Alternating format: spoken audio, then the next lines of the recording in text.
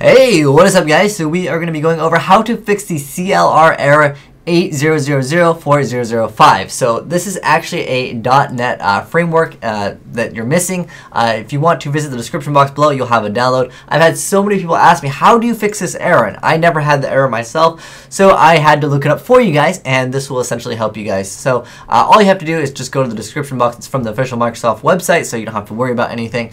But you go ahead and select your language if you have a different language.